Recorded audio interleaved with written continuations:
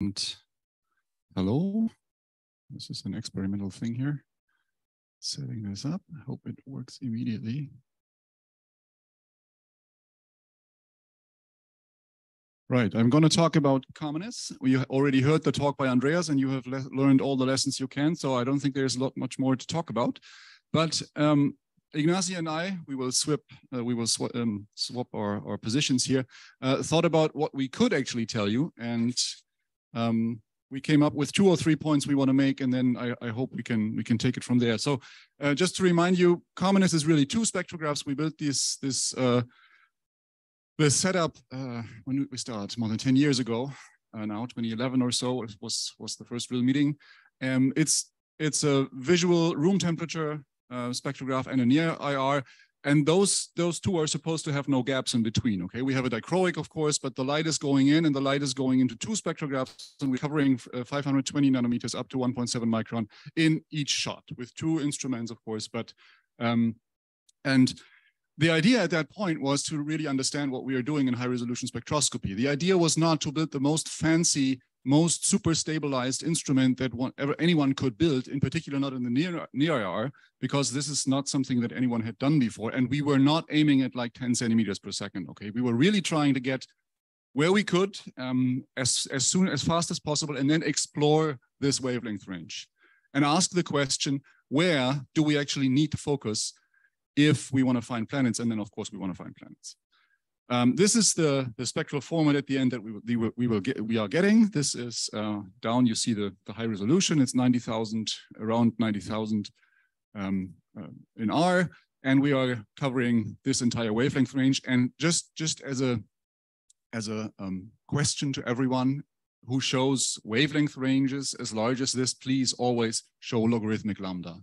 Otherwise, we all get totally confused, okay? So the information content is in the log lambda, not in lambda itself. Otherwise, this area would be totally dominating, and that would be unfair in comparison. This is the amount of information that we have, and our main business for the first couple of years, I think, before planets really popped out and before we could really start to work on this, and Ignacy will talk more about the science after me, is really asking this question, where should we look? And you all know that there's a flux dependence of different stars with different surface temperatures.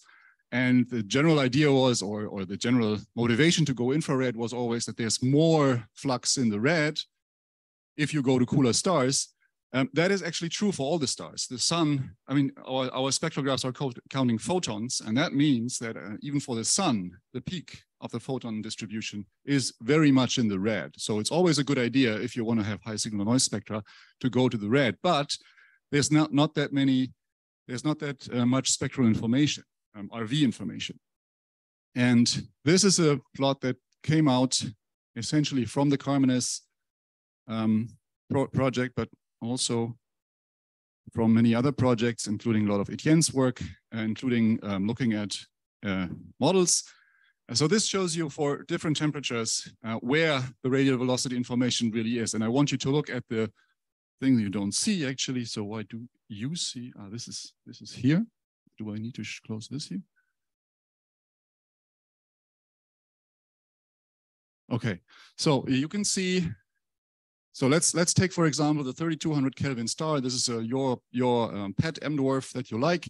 And we are asking the question, what is the RV photon noise? Just the amount of information that we can theoretically get if we have a spectrograph with a resolution of 100,000 and we reach a signal noise of 100 in the V band. Whether you can do it or not with your spectrograph and your telescope, I don't care. I just care what kind of instrument do we build and put behind the mirror. Okay, and then the answer is, you want to look here. This is the place where the RV photon noise is minimized. And then now you get different colors, and I asked paper really if you, but what we really found out is between 700 and 900 nanometers is the sweet spot for early amps, mid amps. If you go really cool, of course, you want to go really red down here. But as long as you're not below 3000 Kelvin, an optical spectrograph is actually a very good idea. And there are many other reasons why we need near infrared. We are doing near infrared. I'm not saying we shouldn't, but I'm saying that the RV information content in the optical is really very high. We came up, or we provide a RV precision calculator that you may be interested in. So if you haven't seen that, we have a web page here. There's research, and you cannot see this either, but just ask me if you want to see that at some point. So you can pop in your favorite wavelength ranges, your favorite star here. You can even consult SimBat for that, and then it gives you the RV information content as a function of wavelength and wavelength combinations. And here, just as an example, you see our performance. So Carmenes stops exposure when we nominally reach an RV precision of 1 meter per second, or at least we believe, which is about a signal noise of 150 in the J band for a nominal star, whatever that is. So for our sample, 300 M dwarfs plus or minus, we reach an average internal information content of our spectra that matches this goal. There's some weather patterns and stuff. So it's about 1.5, 1.6 meters per second here on average. And we shouldn't go into the discussions what actually this is. But my point here, and this is the take-home message, is if you stop exposures at that time when we have signal noise of 150 in J, the upper panel is the photon noise that you get in the vis arm up to 1 micron in our case, and the lower thing is automatically what you get in the near. So this is always the comparison that you have to make. If you want to do better in the near infrared, you need longer, factor of 3. So this is essentially the take message, and the most important thing, in addition to all the planets that we have and many other things that we learned that we can give you. And here's the external precision, so the RMS. This is, if you subtract in your head quadratically this plot from that, you get the RV jitter in the different instruments. And I think I should hand over because we are already close. Okay. Okay. So in this second part, I'm going to be taking over and discussing a specific target that was addressed a couple of times, 3 times yesterday. That's Barnard star, of course, our favorite star, and a standard for many of the projects that we are after and we're involved in.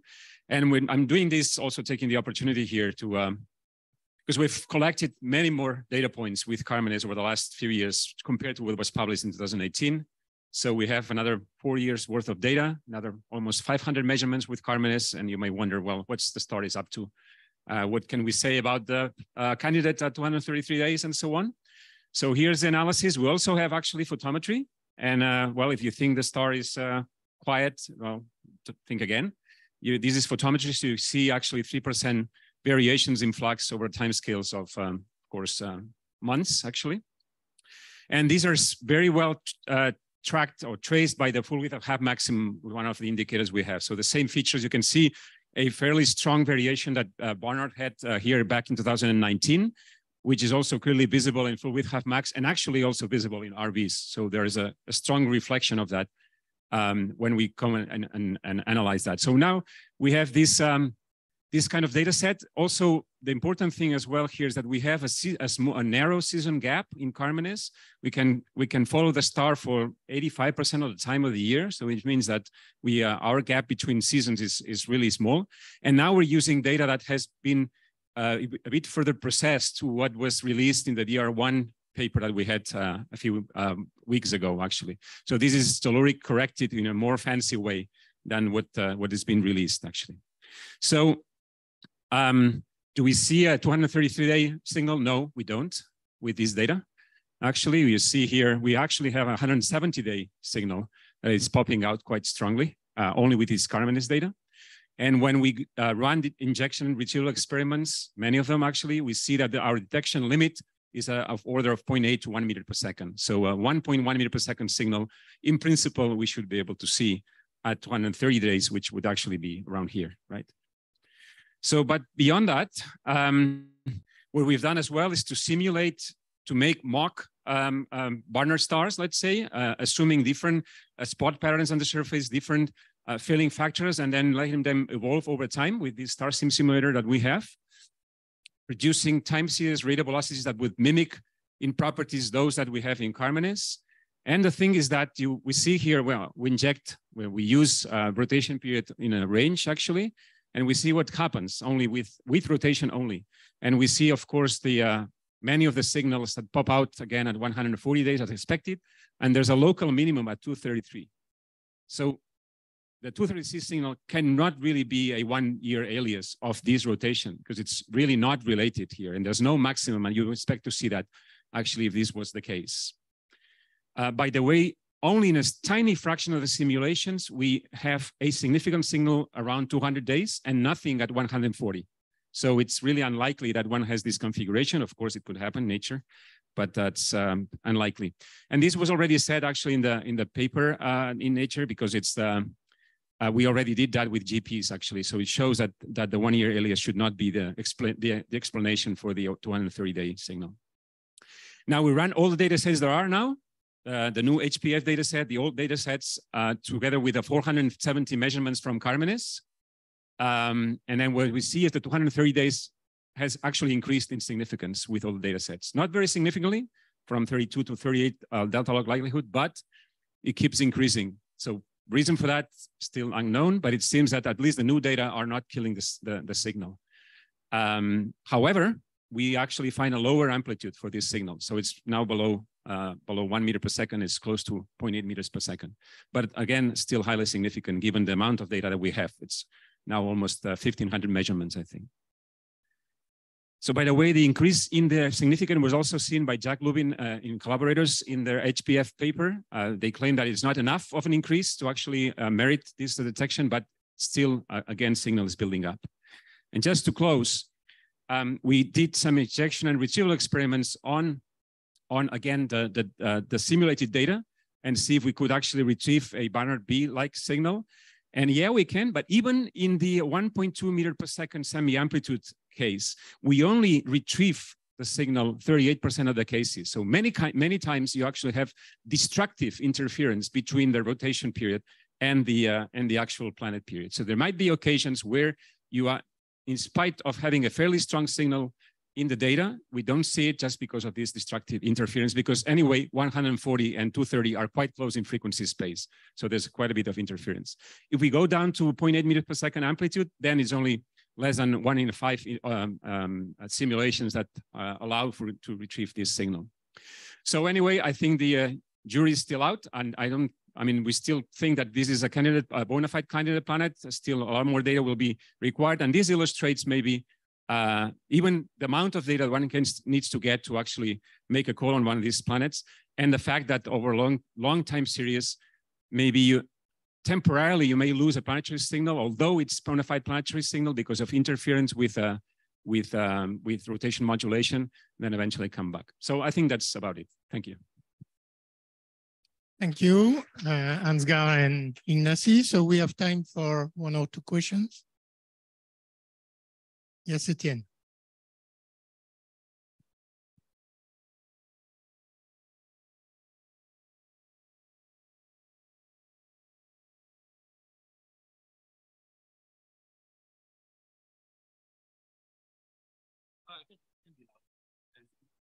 Yeah, Zoom won't hear me. Okay, how much do you throw away from telluric? So one way of losing domain is to reject it from telluric. So is it linked to that, or is it, yeah. So how much do you throw?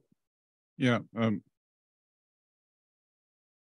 not that much. So we do have, I think you showed that on one of the slides. So we do have a telluric correction pipeline, and we did the whole thing with telluric corrected data. Of course, you can improve by 1 or 2 meters per second on average, I suppose. But we didn't really see that much of a significant change. I mean, if you are asking the question, how much of the area is contaminated, this is a different question. How much do we throw away? That is a significant fraction, of course. But at least we, so far, have not been able to retrieve that much information out of the lost information that's there. You can correct for telluric contamination. The photons are gone. The signal to noise is low in that area. And that means that it's not possible to really to reconstruct a spectrum that is sort of the same signal noise everywhere, even after modeling the tellurics. René? I'm sorry, I'm gonna hammer on that one too. I take your point that yes, the red optical is an optimum, and we can see that in many instruments, Meronex, for example, in your instrument. but your performance in an EIR, sorry, your performance in an EIR is specific to Carmenes. I'm sorry, but we do much better than that with SPEW and now with NIRPs. We have the same aperture telescope. We do much better than that.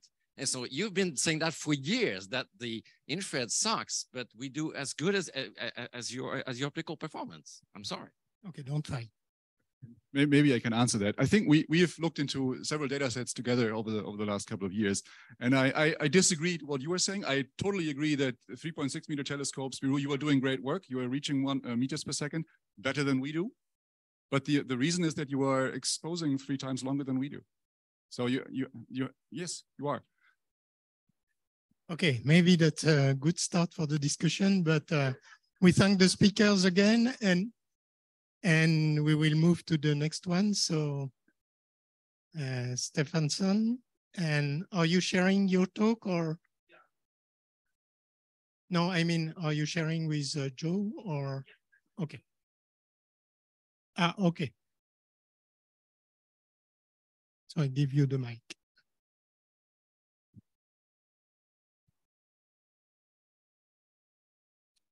Joe, do you want to try and speak just to check if we can hear you?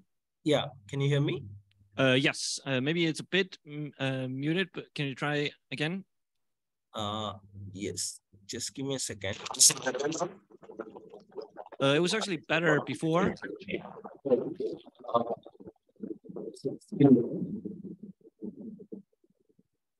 No, it was better, I guess, in the very beginning. Then we could actually hear you, but now I guess it's gone.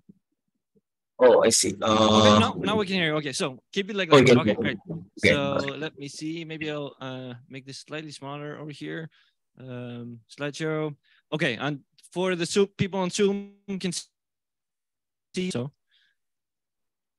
Yeah, we can see on Zoom.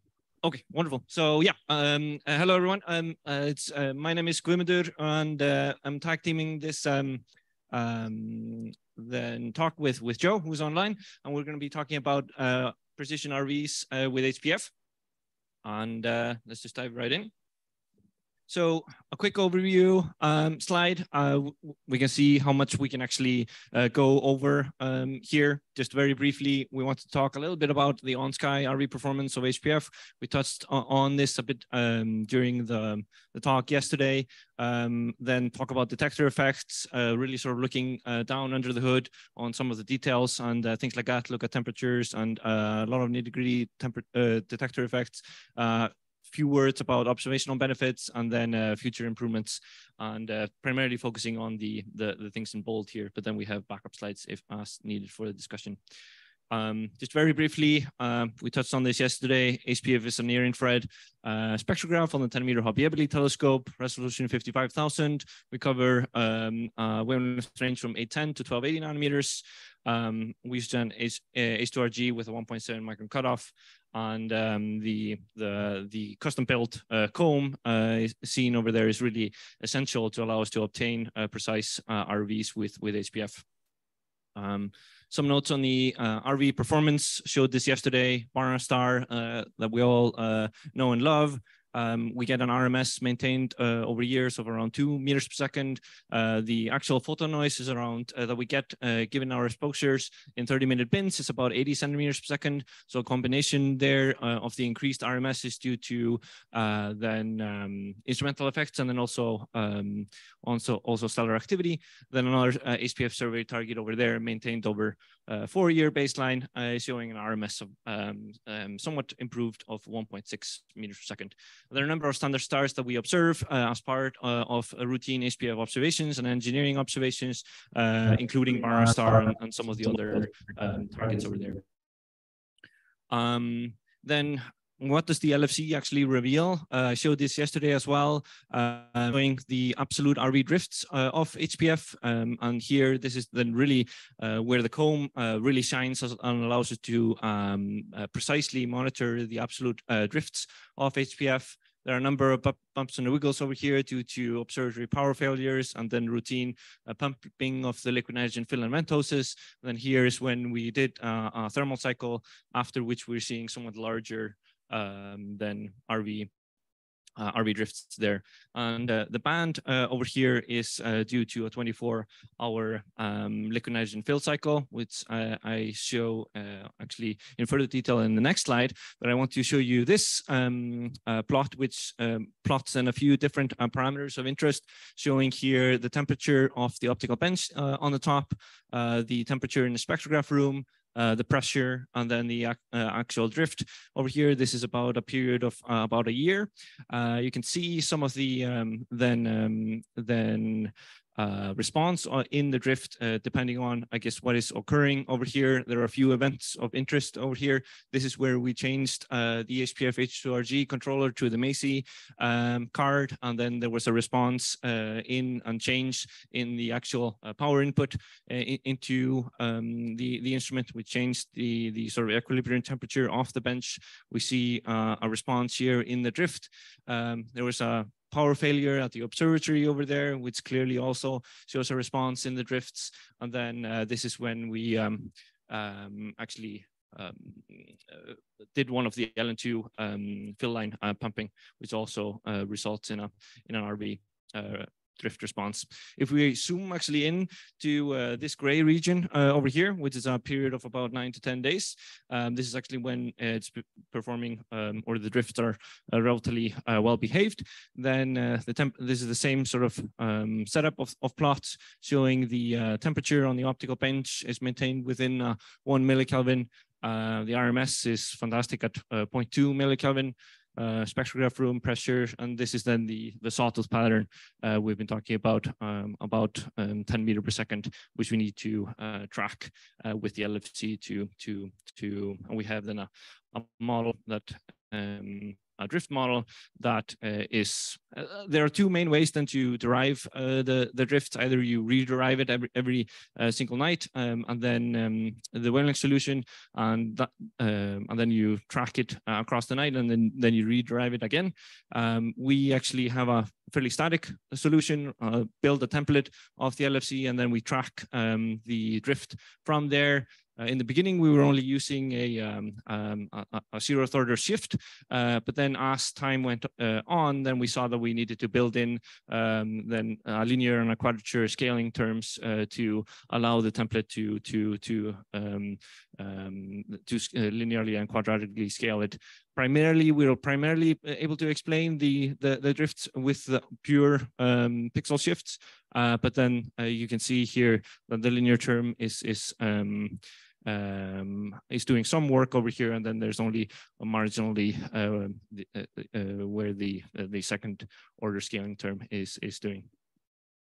And this is further Joe's paper, SPA paper in 2020. Joe, do you want to then take it from here? Yeah.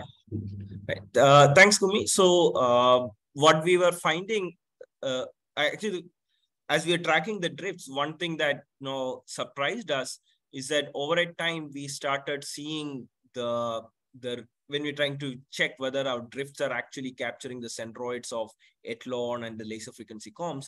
What we found is that the drift that we are measuring was different in different readout channels of the H2RG. So as Gumi earlier mentioned, we use an H2RG detector and we read it in a 4-channel readout mode.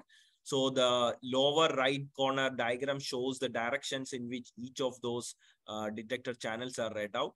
And what we found was that, which is what is shown on the top left plot, that there is almost like a 4 meters per second drift, which seems to be like same for the channels which are read out in the same direction, while opposite for the channels which are read out in opposite directions over like a long period, like something like 3 years or so. It has been a slowly drifting thing. And this discontinuity at the readout channel boundary was something we did not expect at all, but then it was clearly there in our data. Slightly louder. Sorry, was there a question? Joe, you're trying here, but is we trying to speak slightly louder? Otherwise, I can also say a few words. Okay. Is it better now? Better. Yes. Okay. This is way better. All right. Sorry. What I'm saying is that as we were tracking the drift, what we found was that our readout channels were there seemed like a drift in the instrument, which was a function of the direction in which we are reading out the detector, which is what is shown here. Like we have 4 channels of readout, and we were finding that the segments of the spectrum inside each of the readout channel were drifting in the directions shown by the readout, shown basically by the readout direction. And this was quite puzzling to us. Ryan talked about this in the SPI 2020 paper. We also saw that in the effective interpixel capacitance that we measure, there is an asymmetry in the interpixel capacitance of our detector, and that also has been evolving. So that picture was sort of tying together, and it's not just in the which is what is shown in the lower right plot. You can see that the interpixel capacitance was sort of asymmetrically changing over time, over many years. And this was also reflected in the CCFs. Like if you look at the CCF, you could see an asymmetry happening. So we didn't really have an idea of what is causing this. Gumi, can we go to the next slide? Meanwhile, unknown to us, the pedestal bias value of the detector was also changing, which went unnoticed for some time because the pipeline was automatically correcting it, and nobody was actually carefully looking at the raw data at that point. And then we started realizing we have a problem when somebody accidentally observed a very bright star, and we saw that we started saturating in ADC, not at the non-linearity point. This was like a big alarm ring. And then we went back and looked at the non-linearity curve. Like on the lower left plot, you can see that during the commissioning days, we have more of a standard non-linearity curve. On the x-axis shows the flux, and on the y-axis shows the delta change in the counts. And as you'd expect, that when you go to higher counts, the response basically drop. That's a classical non-linearity. But what we found is that even our non-linearity curve was drifting beneath us. This curve moved from what is shown on the left side to the curve on the right side. And the right side curve is very weird in the sense that if we zoom into that inner part, you can see that the response actually increases and then drops, which was also very puzzling. So in 2022, when we did the thermal cycling of the instrument, we sort of like Chad replaced the Macy. So whether we had switched to using the Macy controller instead of the Teledyne SAM, we switched back to Teledyne SAM and found that everything was back to normal. So we sent back our Macy controller to the vendor, and they immediately identified a blown out capacitor, and that completely fixed the issue. But this, luckily, most of our observations, we never actually went to the high weld up region where the nonlinearity correction was important. But this was something which sort of affected us. Again, a nod to the community, because Teledyne has now stopped selling Teledyne SAM cards. So Macy is now the default controller for all H2RGs for future instruments. Something to watch out for. The next slide shows, okay, so many of these effects to understand in depth, we also try to model the line spread function of the HPF instrument. So our laser frequency comb has a feature where we can actually scan the F0 value and thereby basically sample different samplings of a pixel. Basically, laser frequency or delta functions you're sampling through. So what is shown on the right side is a super sampled PSF profile and how it varies across one of the HPF orders. So you can see it goes from a fairly symmetric PSF on one side to an asymmetric PSF on the other side. And this has implications as shown in the next slide. Because this affects, like if you have a asymmetric PSF, then the question is, how do you want to fit the centroid of that line? So if you are... Yeah, yes, maybe we can just, we have to wrap up. Maybe you can just say the takeaway message in 10, 15 seconds. Yeah, okay. So maybe let's just go to the next slide. I think we can discuss. So we also have a non-linearity curve, which is also available publicly. And when we go to the next slide, Gumi. Yeah, I think we'll just have to wrap up here, and then we have then additional slides if people have questions. So maybe we'll just wrap up here, and then if we'll be happy to take any questions. Okay, thank you very much. So time for 1 or 2 questions.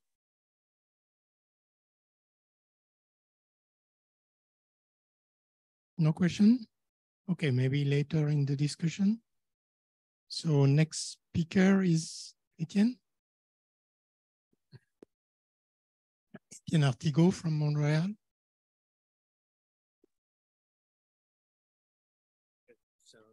Yeah. Did you unshare? Okay, thank you.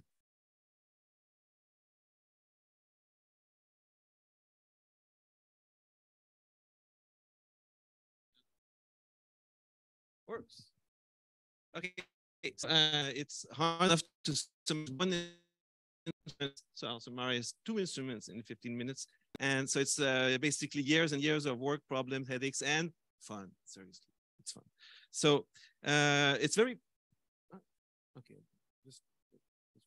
Okay, it's very personal take on it. There's probably more on data reduction than others because I've been really involved in data reduction, of course. Yeah, modal noise and so on, pipeline adventures, tellurics. I have lots of backup slides. If you want to have fun on tellurics, I have tens of slides after that. So near Spirou, there are partly overlapping teams. So there are big groups within NIRPS, Montreal, Geneva, Grenoble, Canary Islands, Porto, and I'm sure I'm forgetting someone, Natal in Brazil. In Spirou, the big institution that is not in NIRPS is Toulouse. And yeah, so it's overlapping teams, and it has an impact on DRS because, of course, there's the Apéro software that's being used in both instruments.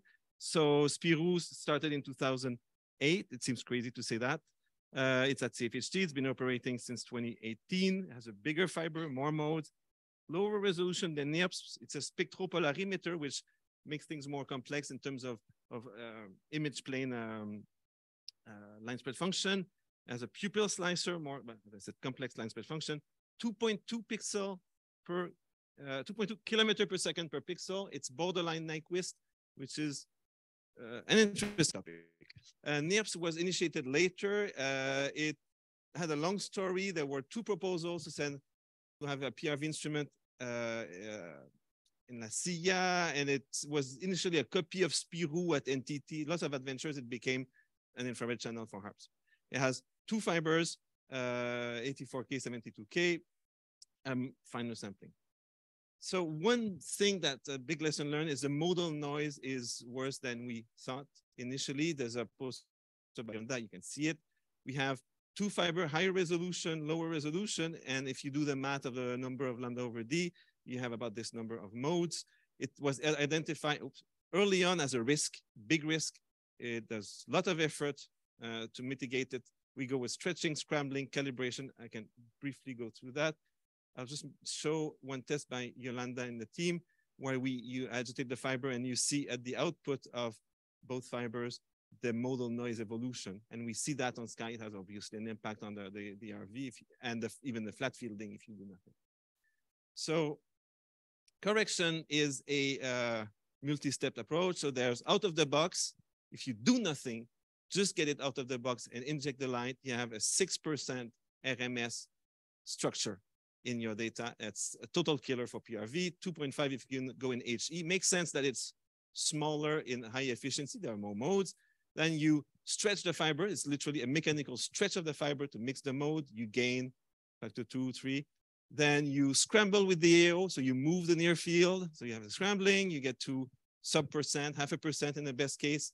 And then you go on hot stars that are also used for tellurics. And then it goes to in HE. In some cases, we can go basically where we cannot even measure it and an additional RMS. But yeah, and the magic number is at 0.5% where you need to go there to be at the meter per second.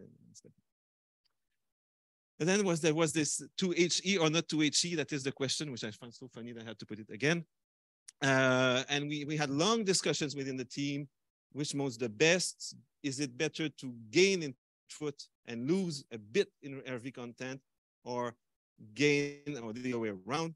And it ends up that if you get the mean nightly error versus 2 fibers on the same targets, basically you win having more throughput rather than lose a bit in RV content. in that context. You have less modal noise also, as I showed in the numbers. So there's still a need for HA. I'm not saying we throw it away, but it seems to be the preferred mode for PRV. Yeah. We have a lower resolution than we thought initially for all sorts of reasons. One thing is that especially HA, we were supposed to be at 100,000, we're at 86,000. And there's degradation of image quality on one side of the array. We do not understand. It is not a tilt of the focal plane, and we're still, optical designers are still puzzled by that one. It doesn't affect that much if you do the error propagation, but it's lower resolution than we thought. Especially in HE, that is lower, so the image quality difference doesn't impact that much. Lessons learned from Spirou pipeline development. We had an incredibly naive, we were so naive regarding the pipeline, and we thought, and I swear we were in Grenoble, and we said in a week, we get it through HARPS pipeline, and that's good. It's done, HARPS pipeline works. It took about the equivalent of 5 FTEs to do that in the end. Okay, it's probably the best underestimation of anything that you'll see here. We got it through, okay, and so for NIRPS, there's a tale of 2 pipelines. So it's a long story. We have the Geneva team that uses a pipeline derived from Espresso. With telluric correction, you heard Romain Allard. Montreal, we use Apero. That was written for Spirou initially, but it was really thought with the idea of adding other instruments. And so you can see Neil Cook's poster. One is in C, one is in Python. And there's a requirement from ISO to really have the data reduced on the fly. And Apero uses a lot of libraries, a lot of things. So Apero is not easily done on the fly, the differences in the way we work, but this one meets the requirement of being nearly on the fly.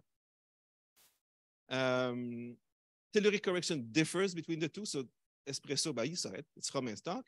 Apero, we do something very similar to what Romain does, and then we go with a library of hot stars. So you say, there's a saying like all models are wrong, some models are useful. So we just know models will be wrong, but we use hot stars to calibrate. Let's say your water features are broadened too much in your telluric absorption model.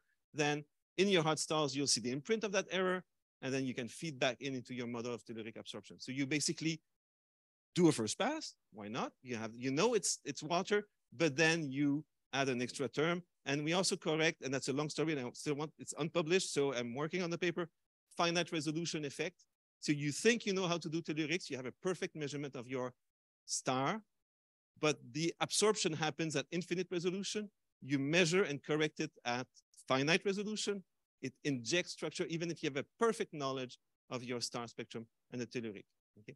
So there are ways, and I could get into that. I don't want to get too far because I'm writing the paper, but yeah, so we correct for that already.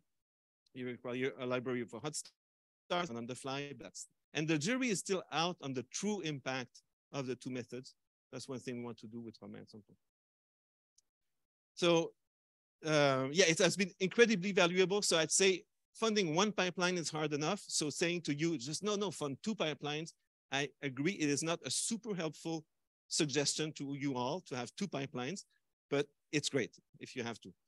We found all sorts of problems that we had, all sorts of confirmations. That drift of the Fabry-Perot, we're super happy we had the same. We found problems with background because one had it, not the other one. We found problem with holocathodes, one had it, not the other one, and so on. I could go, yeah. So it's magic to have 2 pipelines. It's also magic to have the same pipeline on 2 instruments, which is the case for Apero on that basically being used on NIRPS and Spirou. It's made to be portable, so it was ported to the other one. You share all the recipes, the inner working of the algorithms, but of course you have a profile that defines how the Apero behaves on your version. And then you know that you cannot blame the pipeline for the differences between the instruments. And I have a very editorial comment with no proof of it, but I'm sure that we have lots of differences between instruments that are not due to the instruments, but the way we reduce the data. But that's very hard to prove because you'd have to reduce with the other instruments. So it's a totally non-scientific say, but yeah, I'm pretty sure that it's the case. So Spirou for PRV, so we have best sequences around 2.5 meters. So here's an example with TY 1452 where we have modest GPs, let's say, so there may be activity, there may be also uncorrected drifts in. So we have modest GPs, which is good news in terms of drifts that would be uncorrected in the data. NIRPs, it's, and I'll get to the, we were talking about exposure time, so I'll get to that. It has, so we demonstrated meter per second a little better. It has really good stability. So we're, I think actually did the math, and adding the FPs would worsen things, actually, a bit because of modal noise. It's a long story, but actually we think that not having FP simultaneously is better. But you have the sky, that's a bonus. But then actually the FP, if you propagate the noise, it's actually worsening things rather than having a proper wavelength solution at the beginning and the end of the night and so. Why are the two instruments not the same accuracy? Short answer, you don't really know, and we really still have to do a proper propagation of errors all the way through. Okay, that's, and I'll show you the differences in my trumpet plots, and there are all sorts of interesting things, and it's still to be understood. So there's a difference in sampling. There's a difference in, so detector effects. If you have the effects on the detector intrapixel, of course, it scales with your sampling. The bigger pixels are a bad thing in general. Pupil slicing, at least you cannot blame the pipeline. At least the pipeline could be wrong twice, but it's wrong the same. Right. Now it's not wrong, Neil, don't panic. So here are my trumpet plots, and I realize it's more a clarinet on this one on NIRPs, because there was a suggestion to produce the plot. So there are differences. So I put the integration time because we were discussing, okay, integration times. It's 1.3 meters per second in 300 seconds, 2.5 in 60 seconds. Obviously, it's Barnard star. What else? There's the impact of Y-band, which was discussed. Yeah, it's clearly better in NIRPs. We have a better throughput at the blue end of the domain, clearly. Of course, Spirou, you have K-band. It's a game. Also, for those that are really into infrared astronomy, you notice that we can go into the bands here between J and H and at the edge of H, which is harder in La Silla also, water. H4RGs are total messes. I won't get into that. I'll just show you one thing. This is on Spirou. There's something really nice. There are 5 amplifiers of the 32 on the detector that are not illuminated.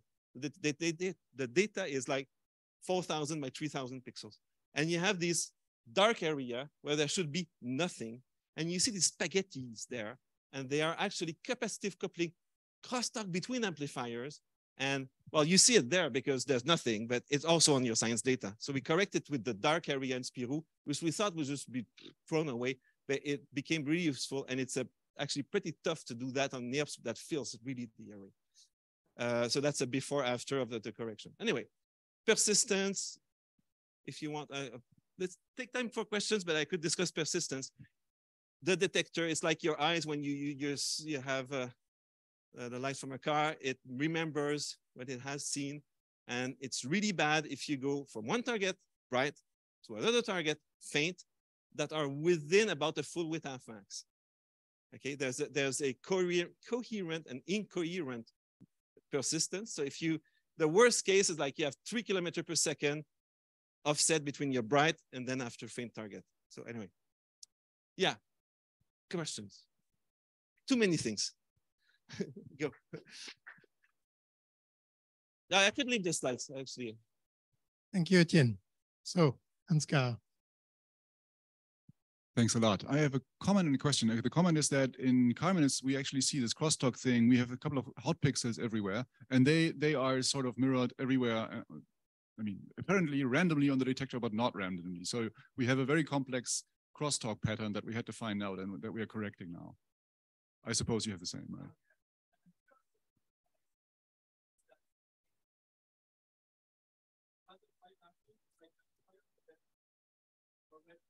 Yeah, right. Right. And my question is, you said that with FP it's lower performance, so there's a lot of contamination. How large is the contamination? What's the ratio? And how large is the separation of the fiber?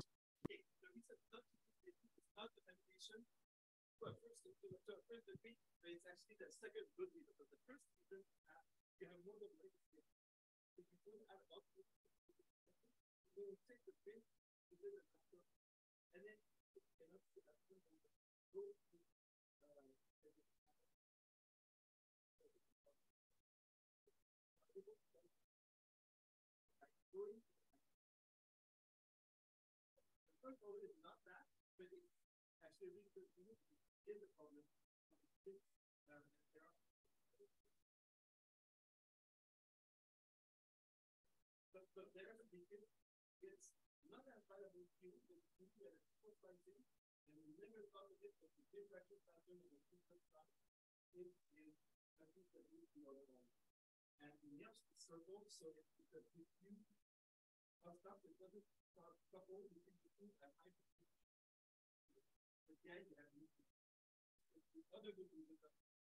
Okay, maybe we will stop here. So thank you, Etienne.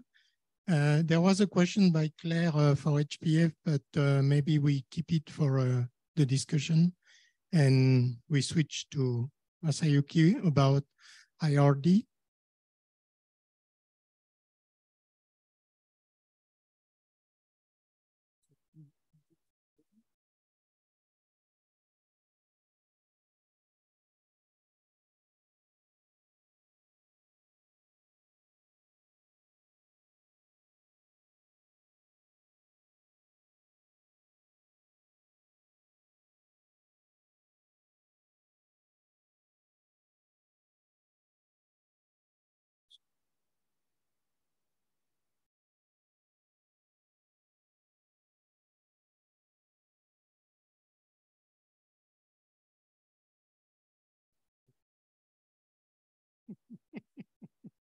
Okay, let's go.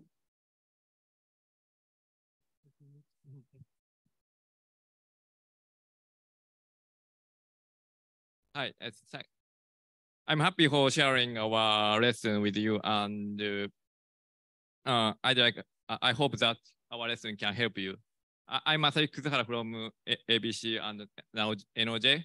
I'd like to ask you to remember the name of the IRD at least, because it is sometimes missed, in particular by optical spectrographs people.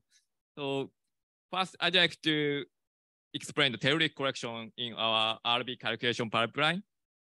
So we use radar frequency LFC, and we get instrumental profile IP by deconvolve the LFC spectra, and the IP are used to convolve the stellar spectra, deconvolve the stellar spectrum, and then we fit telluric, we correct the telluric absorption features with the theoretical model or rapid rotator spectra, and the multi-epoch telluric corrected spectra are combined into a single master template spectra. The template spectra is convolved with the IP to compare that with the stellar spectrum, and then we refit the telluric absorption with the same process, and we finally derived RB. These are our RB calculation process and process of telluric correction. This slide shows the performance of telluric correction. We are now testing how well our pipeline can model the telluric spectra. The detail of this test is presented by the poster of Yui Kasagi, who is now joining this meeting. Therefore, I'd like to ask you to see her poster. In the test, we simulate multi-epoch M-dwarf spectra with observed spectra of rapid rotators for telluric absorption and the theoretical spectra for M-dwarf spectra. And then we apply our pipeline to the simulated spectra. This figure shows the result of the test. X-axis shows the epochs in which we observe rapid rotators, and the vertical axis shows the RB measurement. I'd like to ask you to just see the red point. The scatter of the red point means that there is the scatter of a red point means that there is an imperfect model in the telluric correction. And the scatter is about 2.5 meters per second RMS, and then the internal error is about 2.3 meters per second. In that case, that contribution from imperfect modeling of telluric spectra is about 1 meter per second. This is a limitation in our theoretic collection. And this is the first lesson I'd like to explain. The next point is a little bit tricky, which is artificial RB offset. So we divide our spectra into a lot of segments, and in each segment we measure the RB. So if I'm now assuming that the signal to noise ratio SNL of the LSC spectra is now poor at that segment, and if there is a lot of absorption line in that segment, the RB information contribution is significant. In that case, impact on total RB is significant if signal to noise ratio of the LSC spectra is poor. Meanwhile, if the RB information contribution is poor, for example, if you have little absorption in that segment, the contribution is poor, and if then signal to noise ratio of LSC spectra is poor, the impact on total RB is small. It is not problematic, but the low point is significant on the impact of the total RB. Then our data frequency comb are sometimes variable, as in this figure. This figure shows the wave variation of the LFC power. You can see the strong variation around this wavelength range. So therefore, if we make the RB as that poor LFC segment, it produces a systematic error on the total RB. So wavelength of LFC emissions are stable in our observation, but the strength of the LFC are sometimes variable at some wavelengths. So therefore, as second lesson, we need to take care of LFC brightness stability depending on wavelengths. Actually, we found a systematic RB offset from this effect. This figure shows the RB measurement of all targets that start from 2019 to 2023. And all RB measurement for all survey targets are plotted with blue point. And the black crosses correspond to the median of the RB measurement at each epoch at each epoch. So by taking median, we can cancel the effect of the activity and the signal from planet. Therefore, the black point correspond to the systematic RB offset from instrument. So you can see the negative offset after 2022 data, in the 2022 data. So this means that there are systematic offset in our RB measurement due to the variation of radar frequency comb. We correct the offset in a post-process where we subtract the median RB at each epoch from the individual RB for all the target. The third point is activity analysis at near infrared. We also use the FWHM, BIS, and other activity indicators as used in the other survey. This figure shows the periodogram analysis on RB residual, BIS, and FWHM for a target observed by TESS and K2. We detected the Earth-type planet and we reported it recently in Hinanato 2023. The red dashed point, red dashed line corresponds to the rotation period of that star, but you see no significant peak around that red dashed line. So this, as in this figure, line shape analysis should not be necessarily sensitive to rotation period and activity, or at least quiet star. I think this is consistent to the other survey. However, we can reproduce photometry-based rotation period for very active stars such as AUMIC. So as lesson 3, activity indicator can be used to confirm there is no signal consistent to planet orbit. period.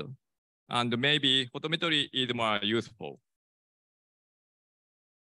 I'd like to briefly show the interesting finding, which is activity analysis at near, which is line depth ratio. Line depth ratio is defined as in this figure.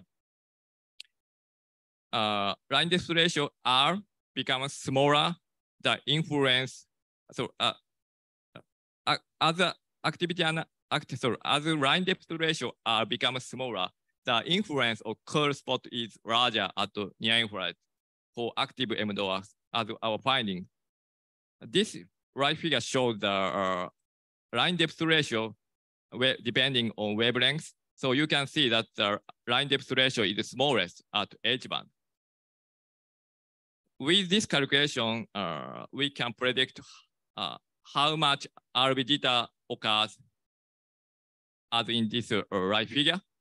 So this figure shows the location of the curl spot on the disk along x-axis, and the y-axis shows the variation of RB. Blue curve corresponds to H band RB variation, and red curve corresponds to RB variation at Y band. RB jitter is 4 to 5 times larger in the H band than in the Y band. This is because line depth ratio is smallest in the H band. I'd like to ask you to check the Teruki Hirano's talk tomorrow for the detail of this finding. Finally, I'd like to show the relation between fiber injection efficiency, FIE, and RB error. This figure shows the RB error at 30 minutes exposure time. And x-axis shows the effective temperature of the survey target. So you see that RB error, amplitude of RB error almost flat and is not dependent on the effective temperature. Or I think you see that RB error is a little bit higher at the low temperature stars. RB error should be improved by targeting M-DOR with smaller temperatures because such cold stars have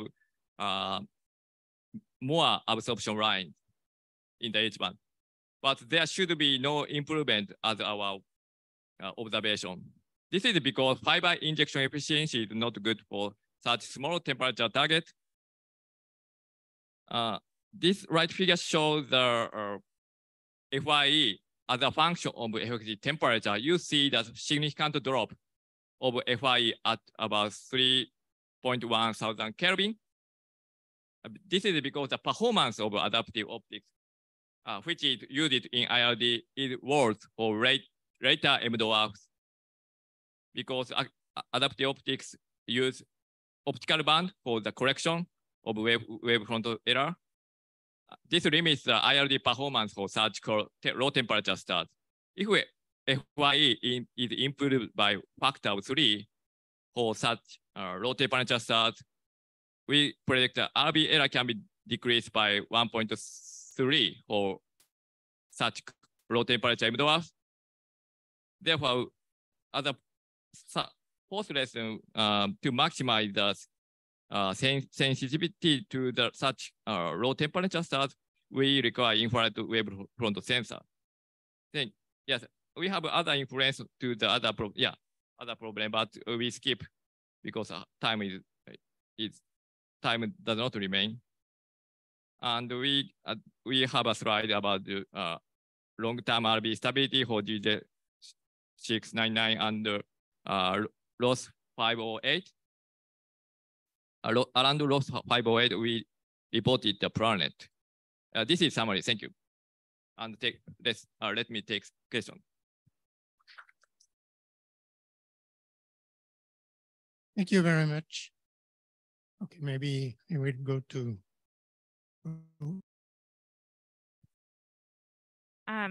Thanks for your updates.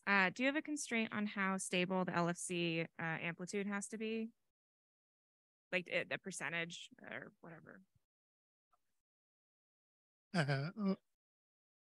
what kind of stability do you need for the LFC?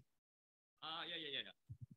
So we tested the original LFC stability in laboratory before we transfer the radar frequency com system to Hawaii.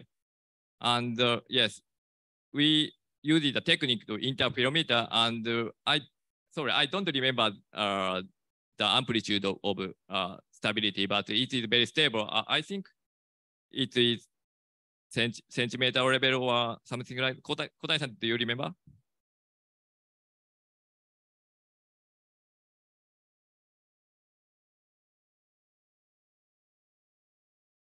Sorry. Can you repeat first?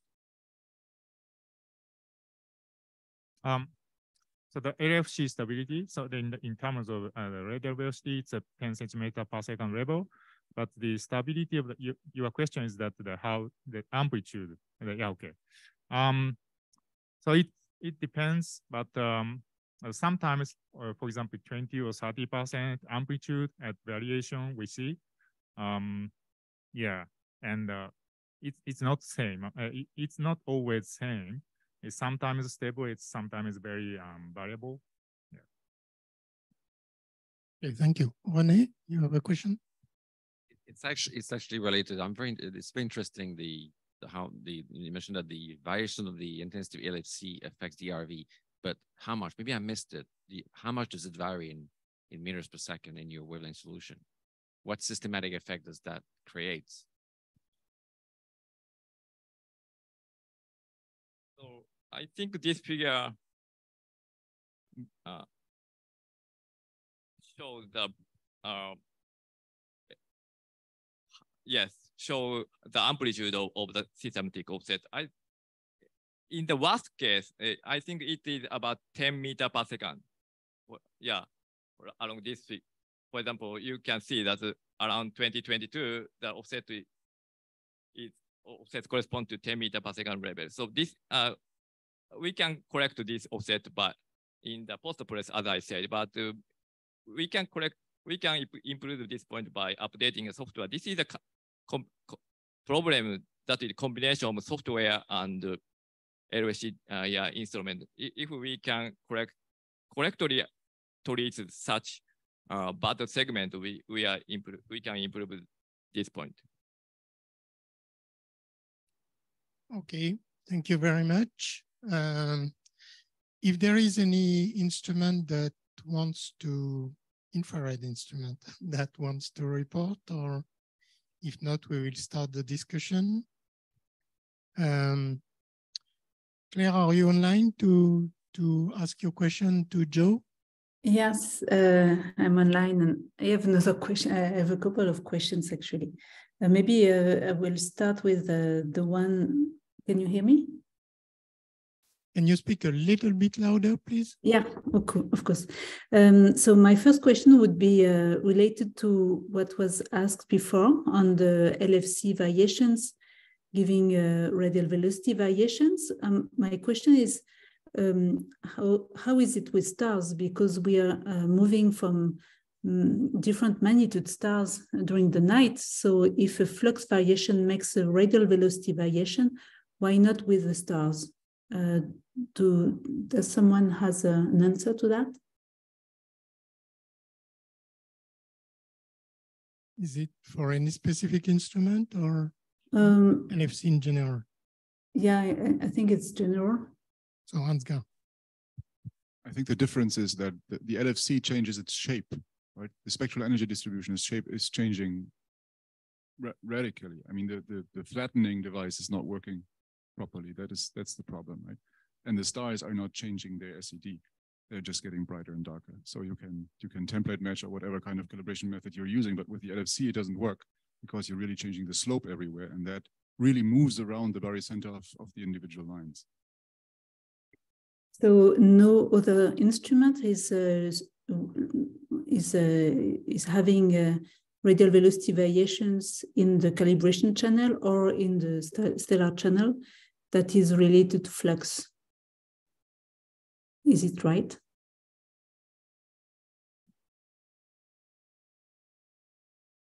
Currently not.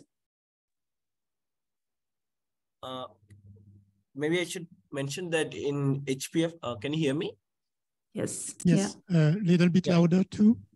Okay, so in HPF, we had found that because of the laser frequency comb line variation at one side of the order where the PSF is a bit asymmetric, there is some centroid shift happening. So we switched to not doing a weighted fit, which means that we are you keep the chi-square symmetric irrespective of the flux level of the LFC. That helped us really improve the stability of the centroids derived from the laser frequency comb, basically by doing a non-optimal centroid fit of the laser frequency comb lines. That really helped us, because without that, we were seeing a even larger sensitivity to the flux. I mean, we still have the sensitivity, as was pointed out. The biggest issue was the SCD of the LFC changes significantly. But even though most of that can be taken out by the spectral flatteners in laser frequency combs, they are still not very efficient at the short frequency positions. Okay, Claire, do you want to ask your question about persistence? Yeah, I was wondering whether HPF or IRD are bothered with the persistence on the detector, and what do you do about it?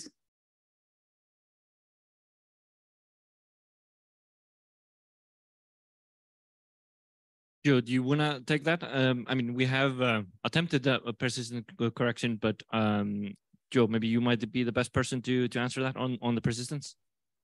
Yeah. Okay. So we have issues with the persistence. I actually shared one plot in the Slack channel which shows the persistent thing.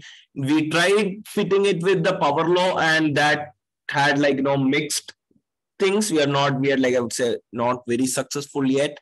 Right now we are just dealing it with operationally, the Q operators were told not to observe any targets, and we have live monitoring of the flux level as an exposure happens, so that even if somebody accidentally puts the wrong target, they don't end up saturating more than 70% of the well in operation. And that being said, over the last 4 years, there have been at least 3 nights where we had to call off the HPF from rest of the night because one star was observed which went more than 70% of the well depth or so. So we try to deal that operationally by preventing people from observing a bright target with the instrument. But we do have this empirical power law model which we try to scale and subtract for a couple of targets. But I think Gumi, you remember it was not very successful, right? Or we had some partial success.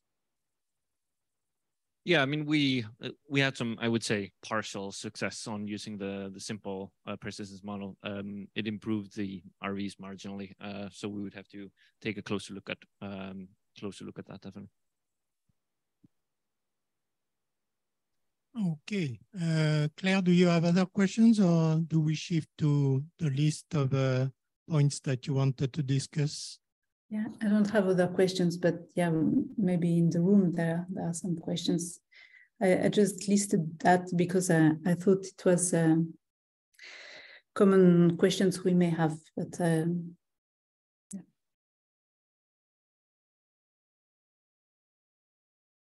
Okay, so who wants the mic about any of these questions?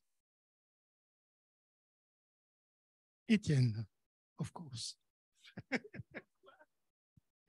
I have a half comment, half questions regarding persistence to all the other teams. So if you look at the arithmetic of persistence, it's a strong function of the consecutive, but of course, brightness. So you go to a bright target, you go to a faint target, that's bad. But it's a very strong function of the relative RV, including BERV, of course. It's basically it's an M dwarf. You do Barnard because you always do Barnard, and then you go to a faint TOI object. And if you look at if you propagate into your noise budget the Barnard spectrum leaking onto your next target, it's a very strong function of where they are relative to each other. Worst case being just one full width of half a full width half max away, because your Barnard leaks on the side of your lines. in a coherent way because it's the same lines, well, modulo metallicity, but it's the same lines, and that's bad. If you look, as I had fun doing simulations where you walk your Barnard spectrum onto your other object, and there's a big difference, at least a factor 10 being between an incoherent addition of the Barnard leaking onto your other object and a coherent addition where you're within like 2 kilometers per second. So if you want to go into scheduling, you could say, well, you have to do the math and know the systemic velocities and know the BEV and so on, but you could predict worst case scenarios and avoid like total velocity collisions, let's say. So we haven't done it. No one, I don't know if anyone's done it, but it would be logical if we want to mitigate it. So anyone does that, or it's probably not that hard to schedule if you know the systemic velocities, you know where you point, you know the night, and you probably don't need to account for the Earth's rotation in the BEV. It's just only the Earth's orbit. So you don't need to know when in the night you're going to observe. And so you can predict that TOI something and Barnard tonight would be in a bad scenario. So just anyone doing that? As we discussed in NIRPS about it, discussed, I think. But yeah. Anybody?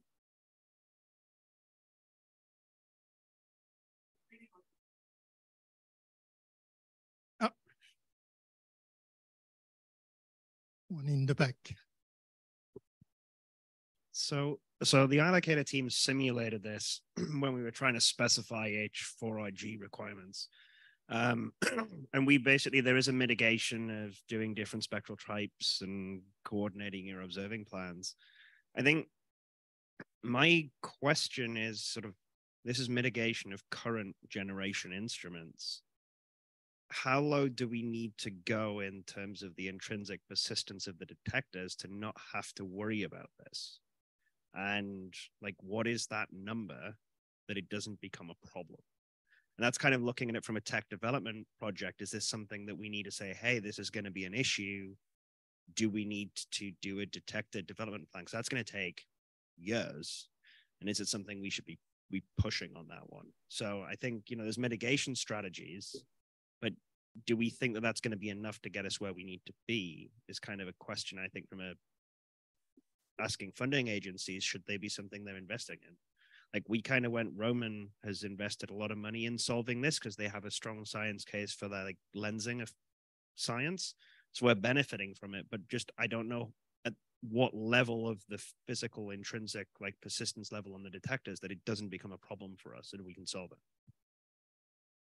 Etienne, maybe do you want to mention the LED flashing? Oh, yeah. Okay, I'll mention two things. I thought of mentioning one thing, but not that. But yeah, I did the math for some Spirou nights, and if you're in most cases, you're like you can do the arithmetic. It's pretty simple. And you just take the other spectrum. You can even assume Gaussians, and you just worst case, it's your flux ratio contaminating. So let's say you have a 10⁻⁴ decrease. So it decreases by 10 to the 4, but then you have your brightness ratio that can pump it up. So if you're set by a kilometer per second and you have a leakage at 1 in 1,000, so the flux ratio that gets you to then you have your meter per second, and then that's the problem. And most cases, if you take a just random night where no one cared, you're at like 10 centimeters per second, and it's fine. So I think if you're minimally careful, you can have it to a level where we don't care. Then we have another idea we're exploring with NIRPS is that you cannot get rid of persistence. You can reset your array 1,000 times, it won't get rid of it, but you can replace an unknown persistence by a known persistence and flash flood the array and have always the same thing because you just refill the wells basically. So we're exploring that now with Spirou. Funny? I just want to add that you're giving your perspective from PRV, and I completely agree. But you know, we're also very much interested to do abundance measurements, and so these persistence just dilutes the line. So then you can kind of play the game of scheduling the. So yes. Rose. Maybe this is a question for Joe, but I'm curious, and maybe this is a dumb question, but is there an ideal orientation for the Echelle versus the readout channels? Like, is that something that anyone has thought about? like if there are drifts being introduced by the readout channels, do we just rotate the detector 90 degrees and get rid of that? I don't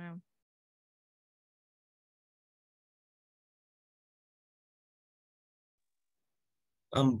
I should mention that we were, first of all, not expecting this asymmetric behavior with the readout, and we hope that no, this is a one-off case and will not happen again, because the cause was identified to be a leaky, blown-out capacitor in the electronics. So, assuming this does not happen all the time, there was definitely some advantages in the bias correction, depending on where how your dispersion order is, because you get to actually use those orders where you have the pixels where you do not have light for doing better bias subtraction, because the 4 reference pixels on the side of H2RGs are statistically not sufficient to remove all the bias noise that you see in the detector. So there is definitely some advantage. I think I think depending on how much is the filling fraction of your spectrum on the detector, there are some optimization games one can play for not just the readout direction RV effect, but also for the bias removal.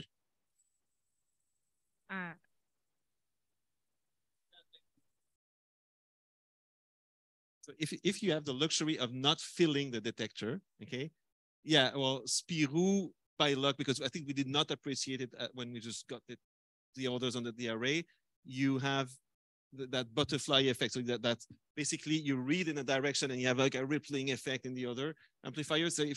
So we have the amplifiers in the same direction as the orders, and you see the pattern from all the orders onto the dark amplifiers. But if we had it rotated 90 degrees, it wouldn't work.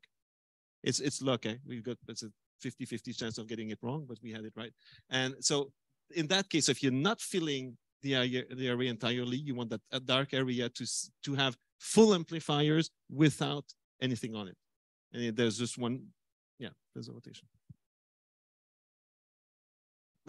Then it becomes a problem of cross dispersion and filling. Like with NIRPs, if you either have a dark region or you just cram you get your orders too tight and it's not working. So yeah, if you can have it, yeah. Okay, maybe you want to add something? I have a new question. Okay. I have a question for the teams who are using adaptive optics systems with your instruments. Have you noticed any connections with the way that you are using the adaptive optics or the way it's performing and whatever happens? And I guess a 2-part question. Do you do anything besides just trying to like feed as much light as you can in? Like, do you have any weird smearing or anything else you do?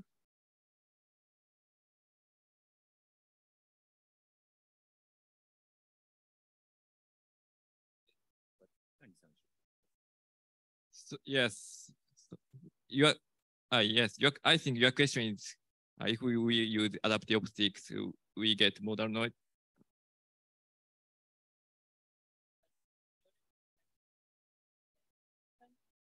Doing anything like intentional because you have an AO system, like human feeding. So we are using adaptive optics because we need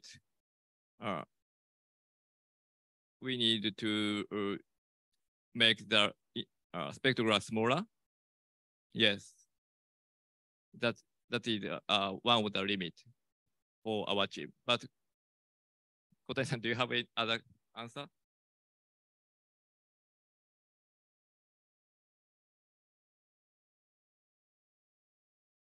We use adaptive optics to well, as Kuzuhara-san said, to make the spectrometer compact. But so we use in terms of operation, we usually optimize the fiber injection efficiency, and we do not use, for example, intentional treating image positions. Maybe we can do that and for further reducing the modal noise, but for the moment we do not use that the special AO operation. But for sometimes we use the adaptive optics with very low gain, adaptive AO gain, when we observe very bright star, for example, rapid rotator, something like that, and to avoid the persistence as much as possible. The opinion of young people. We, for NIRPs, use like a flower pattern to change the injection in the fiber. Yeah, so we tested to see like if we should avoid the centroid, which we don't because it doesn't make so much difference. And like also we changed the radius, and like the pattern has been updated recently also to really optimize this injection. Yeah, to already scramble before it goes into the fiber to reduce the model noise also.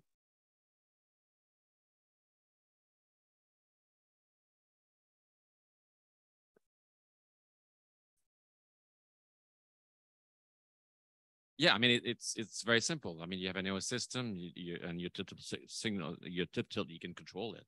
So the on the 3.6 we have a lambda over d of about 0.13 arcsecond, lambda over d, Strel of about 0.3, 0.4. But our fiber is much larger, about 0.3 arcsecond, 0.4 arcsecond. So you can just scan around. So during an exposure, we just go around randomly. Yeah, and it works. Yeah, sorry? Well, it's because we have modal noise, right? So if you're always at the same place, you'll have the same modal noise, but by moving slightly, then you smear the modal noise. But we're still left with some, and this is why we have the scrambler, and there's still some modal noise at the end left over, and with that we calibrate with the fast rotating star, and that we also use with Telerik. Yeah. So sorry, last point. Ultimately, I mean, an AO system, you'd like to use a single mode fiber. So this is high spec. We'll do that very soon. Ristretto, iLocator. Ultimately, that's what you want. You know, you won't have any modal noise, but then you really need to have, you know, a good Strel and to have a good injections. So I can't tell you about the spectrograph for iLocator yet because it's not finished, but we do have the fiber injection system at the LBT. So this is going directly into single mode fibers. So if you're going directly into single mode, the goal is as stable as possible with all of the wavelengths smack bang on top of each other. The diffraction limit obviously is linear, but the single mode fiber sort of cord doesn't quite grow linearly. So there's a bit of a trade-off there in terms of optimization. But generally for iLocator, we're just trying to get everything to be diffraction limited on top of each other as stable as possible. That causes fun for atmospheric dispersion correction, where we are. And testing it is kind of hard. But we've demonstrated that, and tip tilt and keeping things stable is kind of the challenge. So it kind of really depends on what you're doing with AO. But if we're going directly into single mode, it's like you want to just not know the AO system is there and everything just stays stable is the goal. Okay, maybe in the 5 minutes that are remaining, we can discuss a little bit how, so what is good for the near infrared, what is good for the optical, and maybe also the last question, what is the correct way to combine data from both channels? So maybe Carmenes people, you want to give an idea because you have both. So I don't know if you combine them or you just use one of them. Yeah, I don't know if we can say anything about the correct way, certainly. No, so far we are getting 2 individual results. You can get your RVs for all the orders. You can get your RVs for 2 spectrographs. You can sort them whatever you like. And we are trying to. I mean, everyone is doing their weighted RVs, I suppose, and you can weight them as you like.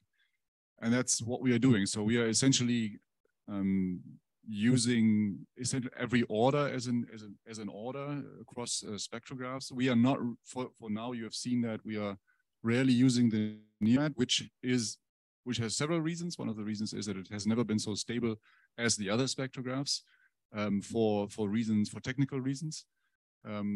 but also that for the early MDOS that we are mainly doing, the additional information content wasn't so high. We don't have the K-band. That's also a reason we are fairly inefficient in the Y-band. So the near-infrared Reiners instrument is not adding that much information. But I would say just use all the orders as in a normal, if you had one spectrograph, or I don't think we need to make this differentiation. Lambda is continuous, and you can see where things work. Yeah, what I mean by that is that activity, for example, is decreasing when you go to the near infrared. So, but maybe the accuracy is worse. So,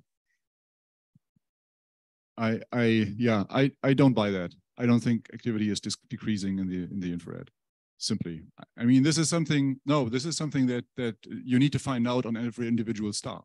So it is definitely increasing in many stars. This is what we see in the data, but you cannot go out and take a star and say, okay, I know that it's gone in the infrared, and it's not gone anywhere. So I don't think we have a star where you really have zero radial velocity change. We have seen many plots where it is suggested that a strong radial velocity amplitude is vanishing in the infrared, but most of them are not simultaneously.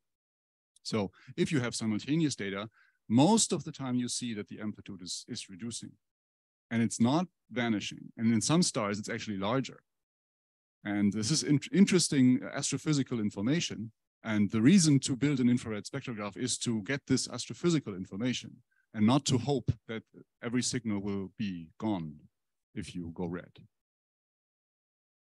But for example, I presented the case of AD-LEO where you have this SOFI data, and SOFI normally has an accuracy of 1 to 2 meters per second, and you have a 20 meters per second amplitude. It's, yeah.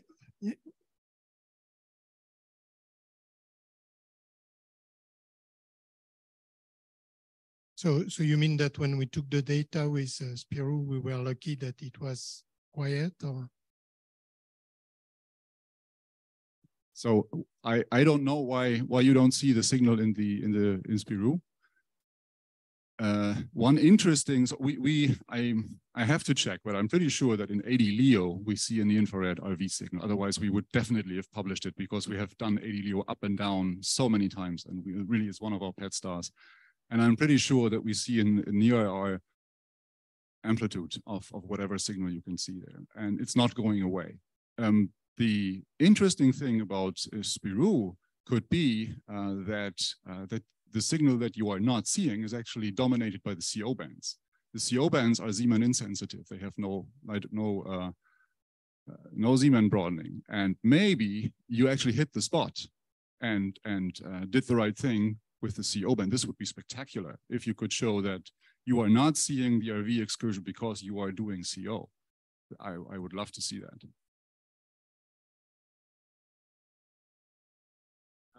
I feel bad because we probably have the data and probably have not looked at, no, absolutely have not looked at that. But in the LBL, we produce per little tiny domain bin, so you can bin as you want. And I think we have one about there. And yeah, well, I'll check. But it's, yeah, it could be, the paper is submitted, so it could be a sequel to it. And Zeeman broadening has a flux also component, and it's worsening in the red. So that's also one reason why you, yeah. I just want, just for the first question, what are the fundamental illumination? To me, it's obvious. This is telluric lines. I mean, we've learned it the hard way. And all the improvement we've made with time with SPU was because we have a bit better telluric subtraction. And also systematic effects. Infrared detectors are messy. They're not CCDs, and they have all kinds of nasty things, persistence, intrapixel responses, etc. But one thing we haven't discussed, and to me, which is even more fundamental, are the data pipelines. We have very complex instruments and also very complex data pipelines. And ideally, a planet would satisfy the following criteria for it to be genuine. It would be detected by different instrument with different pipeline, but first and foremost, it would be detected by different teams, different pipeline on the same data set. We haven't done that test much, actually. We've been starting with the LBL framework, looking at other data sets, and poof, suddenly some planets disappear.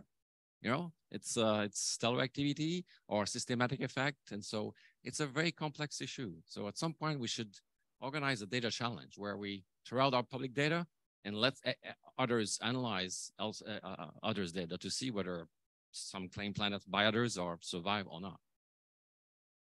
Okay, thank you, René. So I think that we have to wrap up.